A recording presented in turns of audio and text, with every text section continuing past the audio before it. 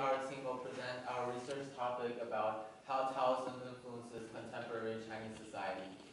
Throughout this presentation, we will focus on three lenses. Firstly, the cultural lens. Secondly, the lens about food. And thirdly, about architecture. So, yeah, let's move on. First, I will do the introduction to Taoism. So, what is Taoism? This is a very crucial question, and that is why we decided to start the presentation to answer this. So literally, Taoism means the teaching of the way, and it is a widely influential religion that started back in the 4th century BC. It was made by a man named Lao Tzu, and was first recorded in his book named Dao De Jing. And later on, the religion of Taoism branched out into many forms because there are a lot of people that agreed with the beliefs of Taoism. So it really gave it a very rich and diverse context of Taoism. In fact, the meanings behind Taoism are so large and complicated, it's kind of impossible to conclude with one sentence, but we will talk about some of the main aspects of Taoism. For example, Taoism focuses on the balance between man and nature. There's a term in Taoism called feng shui, or literally the wind and the water, in which the balance between the natural resources and elements and human activities are try to balance out each other. And that is, in fact, that is a principle that influences many of the teachings of Taoism that we will talk about later in this presentation. So currently, there are over 183 million disciples of Taoism in China, making it one of the biggest religions in China, and that is why it has a huge foundation and basis for its wide influence. So now we will talk about the profound impacts Taoism has made into Chinese society. Firstly, we will talk about how it influences the traditions and way of living of Chinese people. Okay, building on to my colleagues saying about Taoism's beliefs, its beliefs and the tradition of China was interconnected, as the beliefs is basically in all roots of Chinese traditions. Like, for example, in traditions, in funeral, we wear white clothes in term to say honor to the past elderly. And also, as they are believing something which my colleague has said, feng shui, which is basically the layout of nature, its effect on certain events. And though it was in the roots, but there still will be saying good and bad characteristic leading to this factor. As for example, the one good factor is that we do have a source of values. We evaluate our actions, and also our tradition was to develop a unique culture. But to the saying that the old tradition beliefs of Taoism actually is outdated as compared to the traditions and the beliefs we have today, as they were seen as orthodox. So I will say that Taoist beliefs and traditions do have its side both ways. Spiritual and religious copy are an important and rapidly expanding fields in recent years. For the Chinese, traditional Taoism may still have a strong impact on the mental health of their and their daily life. Taoism focuses on how to reach a balance between human and nature. The way we think turned out to be the most influential to our way to cook. It is a huge part of the influence of Taoism. When chili was introduced to China for the first time, the Lingnan area felt the great benefits of chili. Lingnan, a place which most days of the year is wet, so people need chili to remove cold and wet in their bodies. But when the Taoism spread into this area, has already made a huge change. Nowadays, people in Lingnan most likely to eat light foods, and at the same time, the Lingnan diet not only perform in the taste of food, but also in the cooking styles. So most of the time, people use steaming to cook food. In this way, food will maintain fresh and keep their original flavor. The influence of Taoism on diet is that it enriched the form of regional diet. The concept of the health care is particularly important in the Lingnan area, precisely because the influence of Taoism. Taoism is more inclined to not kill and eat less. It won't influence the common people, but for the monks, they may lack of the elements required by the body. Okay, so next we'll talk about how Taoism influences architecture styles in China.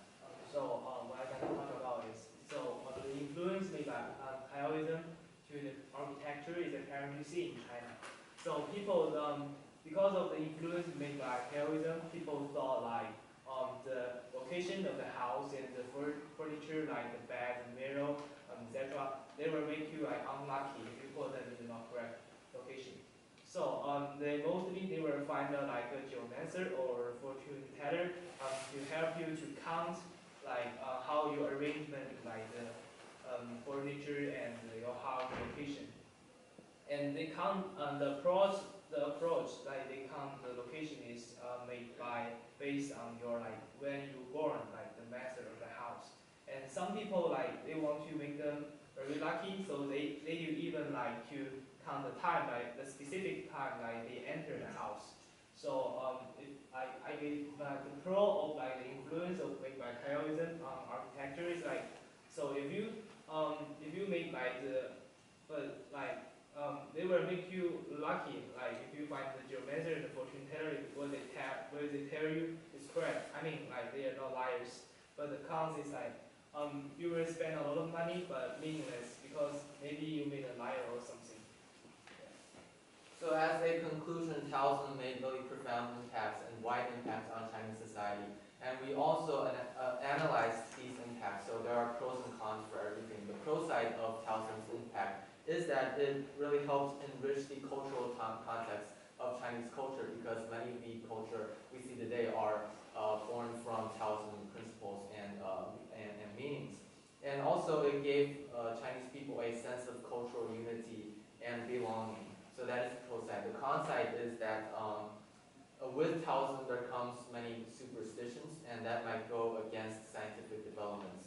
So for example, like we said, we might arrange something in a room that might not achieve its maximum efficiency, but according to Taoism principles is best to bring us luck. So that is the con side of its influence on Chinese culture and Chinese society. And then we have the references.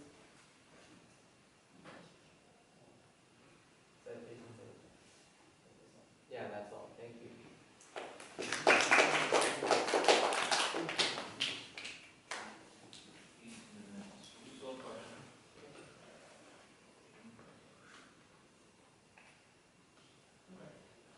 Susan, do you want to ask a question first?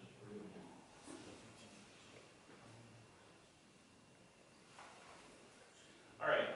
So, when considering your topic, what was the most difficult aspect of your research? Jason.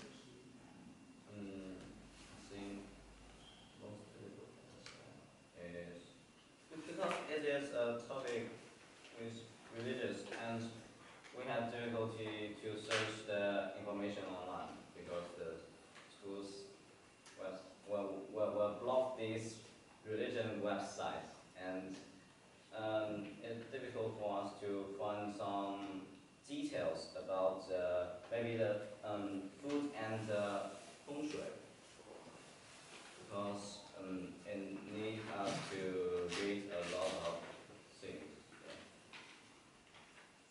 Okay. Chris, when you were researching Taoism, what do you think the largest impact of Taoism has been on China as a whole? Like people believe. I mean, most of the people have been influenced by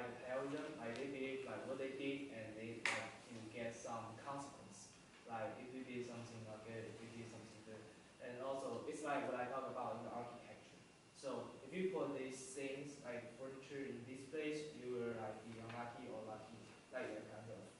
It's about feng shui. It's difficult to describe, but it's kind of. Tyler, what solutions would you like to provide for the misconceptions about Taoist beliefs? Yeah, what solutions would you prefer for the misconceptions about Taoist beliefs? Okay, so, well, Taoism, like I said, actually has a very broad impact on Chinese society that is sometimes largely neglected because, most people in China are not religious, so there might be some misunderstandings of Taoism and what it really stands for. And under such circumstances, I believe we can put Taoism as a part of the cultural education in our courses in class to spread the ideas of Taoism to our students and to let the Chinese people know more about their own religion and to eliminate all the misunderstandings. Yeah. Atland, how has Tyler's individual research contributed to your own ideas about Taoist beliefs and Taoism in general? How to live in Taoism in general. How has his own research contributed to your beliefs in Taoism? So Tyler actually started to do this project. He told us, and he had gave us like a lot of good sites, and through those sites I learned like different perspectives, I would say, about Taoism, as I would normally be able to understand as previously. I wasn't really concerned about any religious stuff. Well, not to say I don't care, but I just don't know enough to do this. But Tyler is the one who gave us these ideas, and also he gave us a lot of good citation areas where we can get our information in and create a new general view about Taoism. Like for example, he actually told me a lot about how feng shui and funeral things, and that will be in my presentation.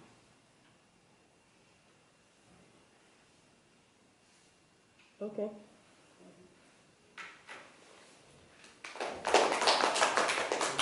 All right, so table one, what question do you have for them?